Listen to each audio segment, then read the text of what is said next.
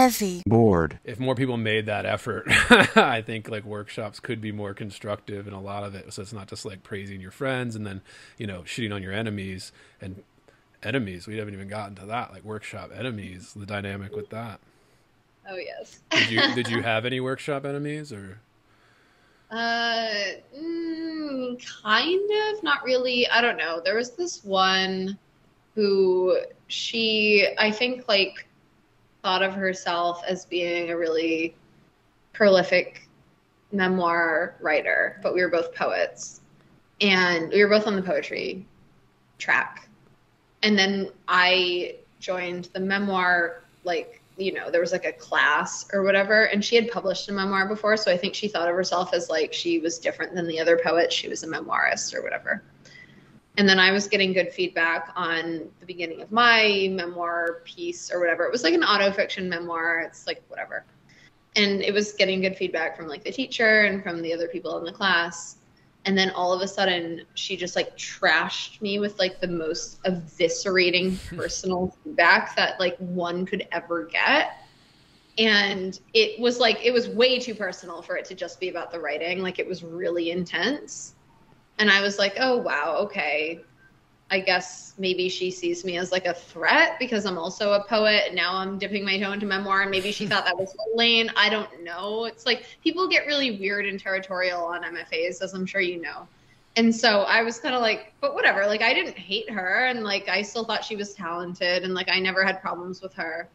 But yeah, her thing was so intense. And one of the things that she went after me on, which I've tweeted about before, I think, was in my piece, I mentioned going on a cruise to the Bahamas with my family when I was 14. And in real life, this isn't even in the story, it's not relevant, but just contextually, like that was like the first international vacation, international, you can call it that, you know, that me and my family had like ever gone on. We'd only ever gone to like Cape Cod before that, like whatever. And, you know, we'd like gone on a couple of road trips, but like that was like the first time that we'd ever been on a cruise or gone to the Caribbean or whatever. But anyway, it was mentioned in the piece because the piece was like a memoir autofiction piece that took place when I was in high school. And I forget exactly why it came up, but her feedback was like that I need to check my privilege because, you know, most people can't afford to, you know, go on a Caribbean cruise, whatever. Like, it was just so intense. Like, I'm sure this cruise was not even expensive. You know what I mean? It was like maybe like $500 a person or something. Like, oh my God. And also, I know for a fact that this woman has lived in multiple countries, like globe-trotting lifestyle.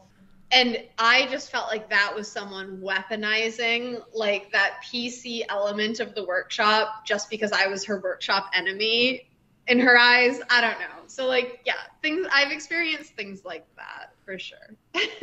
Yeah. And that, I mean, you know, and the part of that is, you know, what do you do about that? I mean, it is just like part of having this many people in a room trying to do it. Like the worst I would say I've ever seen was like, usually it was two people that if they weren't a couple at one point, they were fucking at one point and then they stopped. I mean, you'd like MFA shit, you're thrown into this situation. And for mine, it was like 22 people throughout both, you know, fiction and poetry sides. And it was like, well, we hung out all the time. I mean, you know, this is who you were drinking with. This is who you were partying with. So yeah, I mean, people, you know, relationships formed here and there. A lot of marriages formed out of it too. Like, but then there's like hookups and shit. And then when those two people get in the room in the workshop and there's some feelings or resentment, whatever it is, and then the whole workshop becomes about the, like this couple, like that was like, they hate each other and we all have to sit there and like listen to them like dig into each other's shit like horribly. And you're like, oh no, I was in a relationship on my MFA, and